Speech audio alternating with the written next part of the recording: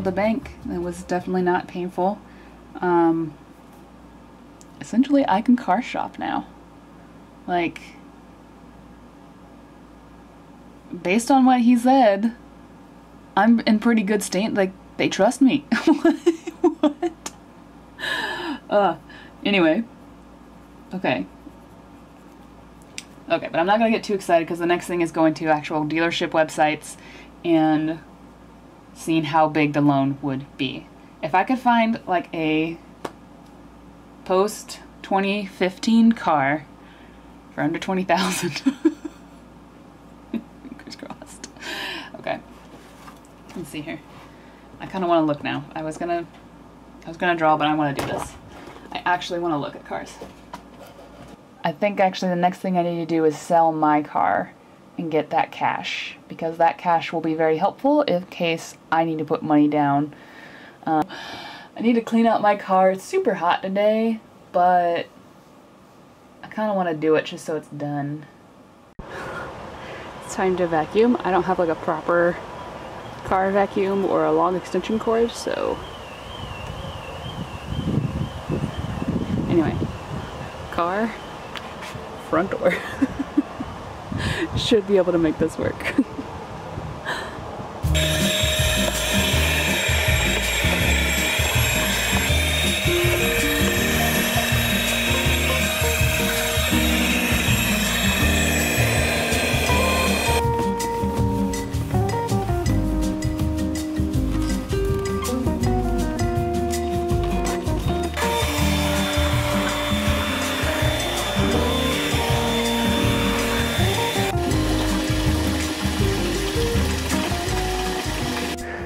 Okay, the car is clean and I took pictures so I can list it. Felt kind of sad. Incidentally, that's the car that I've been borrowing. It's my brother's. It's immensely fun to drive. I'm actually kind of sad that I can't keep it, but alright. But I think I'm done for the day. It's about 3 o'clock and I am sweaty and I am tired. Hello everybody, it's voiceover Miss Mark. So a couple notes about this month. I didn't really film it in a way that made it super clear, but there were kind of two major things in July. The first was that my car finally bit the dust. It's kind of been in the nursing along stages for a while, but around mid-July I found out that I had a blown or leaking head gasket, which was kind of the last straw. So during July, I was both trying to sell my old car and hunt for a new one. So that was kind of an overlying motif for the month. But on a much more positive note, what you're going to see here pretty soon is I decided, with 2 weeks before the deadline, I decided to enter into Webtoon's call to action contest. So in 2 weeks, I drew a comic of like 64, 65 panels, which was intense but extremely exciting. So yeah, I just wanted to jump in here real quick and be like, that's what's happening in July. It was a bit crazy, but I made it through and all's well that ends well. I'll just say that.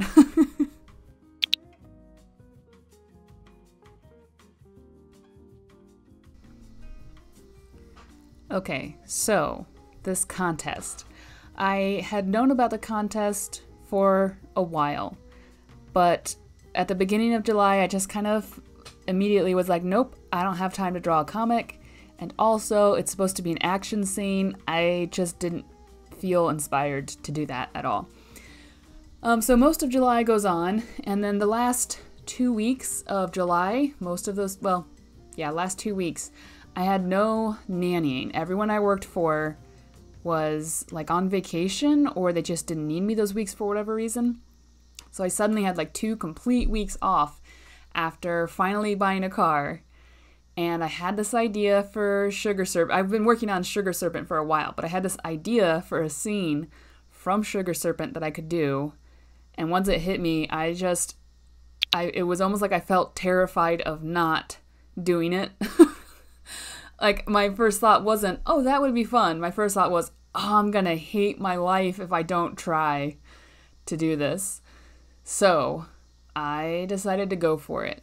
My process for this was a little bit different. I tried something I've been wanting to do, which is doing most of the rough draft and the penciling on actual paper instead of doing it digitally. And this was mainly because I know that with pencil, my workflow is actually better. Because when I work digitally, I get too hung up on the details. Like, I zoom way in and I start polishing things way early on when you shouldn't be polishing, you should be roughing out. But with pencils, I don't do that. Like, I just blazed through all of the panels in a couple of days because I wasn't polishing them. So the other thought was essentially I just didn't want to be on a screen the whole time. So I roughed out and penciled the entire comic on paper. So for the rough stage where I was just doing the layout, I did it on regular copy paper. And then I put tracing paper on top of it to do my, kind of more clean pencil work. And then I just took pictures. I didn't scan or anything. I just took photos of the tracing paper, put that into my iPad, and then went to inking.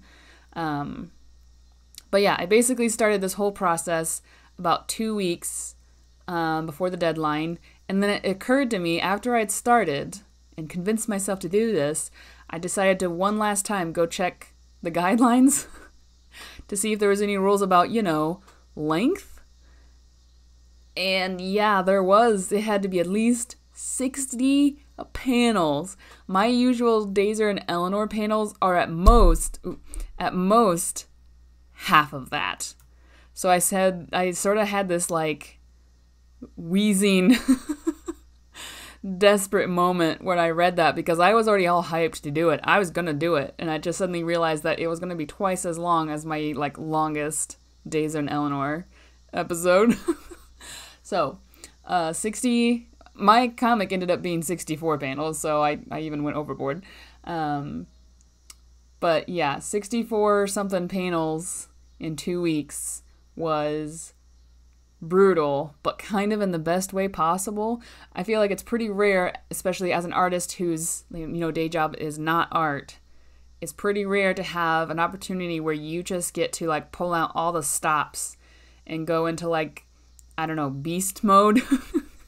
Or just every day when I got up, my brain was going on this comic, and not in a bad way. I just woke up just super excited to work on it, just get back to it. It was really hard, and there were lots of moments where it felt very boring, and I doubted it, but because I wasn't working at my day job, I had 2 weeks where I could just be 100% comic artist, which was amazing. There was a bit of a downside to it, though, because I'm just rambling through as you watch all this footage. The downside to it was for the first few days afterwards, I didn't feel burnt out. Kind of the opposite. I felt more disillusioned with my day job for a little bit. I made the decision years ago that I did not want to be a freelance artist unless I could just draw my own stuff. Like a super successful Patreon or something like that, or getting published. I did not want to work for full-time for clients. But having this 2-week period where I got to be basically a full-time artist, if only for 2 weeks, just be full-time comicking, I felt sad when it was over because it was amazing. It was amazing that my brain could just be in comic mode all day, every day. So yeah, it was bittersweet, I guess. Now I'm recording this in August. Now I'm back to work, and I've kind of, instead of feeling sad that I have a day job, I decided to let that feed my motivation to be more disciplined about my schedule, and my routine. So I'm very disciplined now about getting up early and having time to do something before I go to work, and then getting something done when I get home. I let that sort of disappointment turn into, well, what can I do to really maximize my comic making potential. So that's a plus. Let's see, 2 weeks of solid comic making. I mean, I drew as much as I physically could draw without hurting myself for these 2 weeks. I was also dog sitting.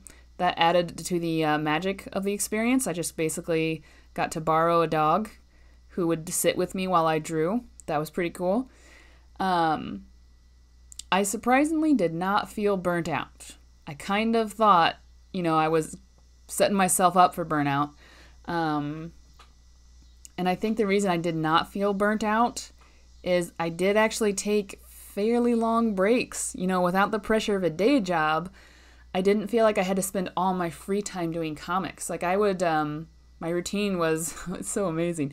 I would get up in the morning, do a little bit of reading, and then take the dog for like an hour-long walk, and then come back and start on comics. And we would just sit on the back porch. She would sit with me, and we would just draw comics for like 2 hours. And then I would take an hour-long break, walk around with her again, get some food, all that kind of stuff. And then I would go back to it for another 2 hours, take another break, eat dinner, or take a break until dinner, and then continue again for another 2 hours. So I probably put in about 6 or 7 hours a day, but I had like hour-long breaks. And because I didn't have a day job, it was okay to space it out that way. I didn't have to like cram in my only 4 free hours for the day and do it all in once. So I think good breaks helped. But also, I don't know if I necessarily have control over this. I feel like I'm kind of at the mercy of my art. I also really like the way the comic looks. And I kept waiting for like a panel that would kind of kill the motivation, like the panel that, you were disappointed in, or it's not your best, but you gotta move on. And I just felt like every panel was in some way fun. Which is highly unusual. I rarely have that with Dazer and Eleanor. So yeah. Anyway, I just wanted to fill in all this footage with some ramblings and kind of my thoughts. Bottom line, do I recommend marathoning comic production like this? Kinda, yeah. If you've never tried it, I definitely think you should try it once, where like you clear your calendar as much as possible and just give comic making your all and see what happens.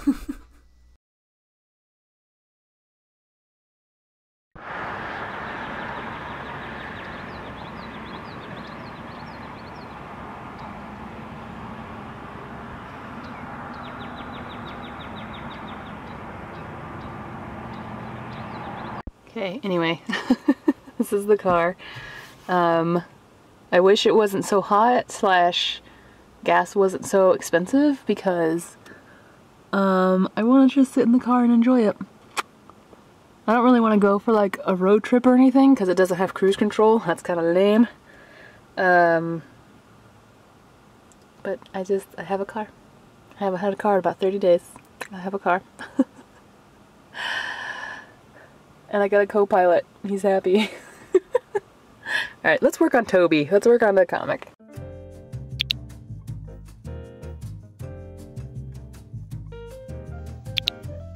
Trying to work on my comic. Slightly distracted.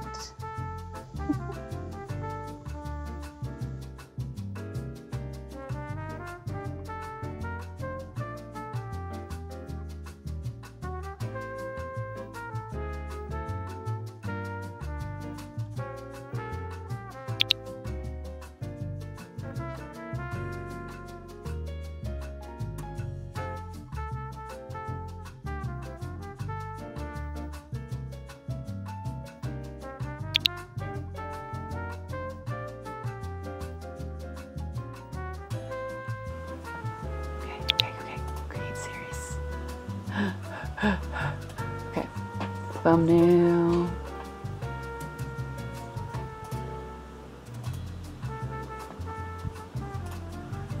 Episode 1. Gotta do some little batches here. Do all 6. Yeah. Okay.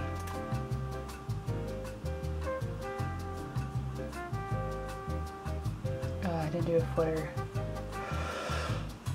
Okay. Okay. It's up. I don't have any subscribers yet to this series. Can I subscribe? I subscribed. Okay. Last thing before I go, I was testing it out, looking at the episode on my phone. Obviously it looks kind of weird in the camera, but I like it. Oh man. I feel really proud of it. I just feel like I knew I wanted Sugar Serpent to have a different feel from Dazer and Eleanor. And I knew what I was going for, but I didn't know how to like specifically describe it. So looking at this, I feel like this is what I wanted it to be. I'm super happy with it. It's a weird feeling because I'm not so confident in it that I'm like, I'm definitely gonna win. But I am extremely proud of it, and even if I don't win anything, I'm super glad that I did this. I love this panel. This feels really weird because it's not Dazer and Eleanor. Like Dazer and Eleanor, I already have like almost 4,000 subscribers. Yeah, I have 3,971 subscribers on Dazer and Eleanor. So when I post, I am used to getting like 6 to 15 comments right away and lots of likes and all that kind of stuff. I don't have that for this comic. It's also weird because I'm used to social media, like people just follow me and anytime I post anything they see it. On Webtoons you don't follow the artist per se. You might be able to do that now, but the idea is you subscribe to series, you don't subscribe to an artist, so nobody knows about this yet. Alright, this is the end of the vlog. I actually filmed so much of this comic making process. I almost wish I did like a documentary style vlog where I was more in detail about what I was doing and more talking to the camera while I drew. But I was just so focused, I couldn't chat with the camera. I just had to sit down and draw, which is fine. Sorry, not sorry. But yeah, this process was pretty amazing, and like I said earlier, I'm pulling some lessons about discipline and motivation from this experience. I wanted to get this vlog up sooner so that you guys, you know, if you don't follow me anywhere else, you guys could learn about it, go over and check it out during the contest, but I don't know if this is enough time. If this video goes up tonight, the 29th, there's still some time. Essentially, if it is still August 2022, you can go to the link in my description, read Sugar Serpent. It's okay if you don't like it, but if you could rate it as if you do like it, that would be swell. And then share it with your friends. And honestly, even if the contest is over, I'm still really, really proud of the comic, and I very much want to continue it someday. Once Dazer and Eleanor is done, I guess? I don't know. Anyway, yeah. The link is in the description though, so you should go read it. It's very fun. It's very pretty colors. It's a win-win. But yeah, thank you guys for watching. It took me a while to get this vlog put together. August is almost over now, so I've got to put together that vlog. But I wanted to get this out, wanted to share it. Hope you liked it. If you've been waiting for the sign that you should take comics more seriously, this is it. This is the sign you've been waiting for. Get serious about comics and make something even if it seems insane. Okay, yes. Yes. Oh, real quick before we go, shout out to my patrons who have been enjoying/tolerating all of my concept work for Sugar Serpent. They have seen character sheets, they have seen concept art, doodles, paintings, sketches, everything, and they are so supportive and so enthusiastic. So a big thank you to them, and then thank you to everyone who watches my videos and my vlogs and follows me and reads my comics. It means a lot to have readers. Comics, I feel like, don't mean anything unless you have readers, so shout out to you guys. Shout out to everyone. Everyone give yourself a shout out. Alright, thank you for watching. This is the end of the vlog. I will see you in the next video.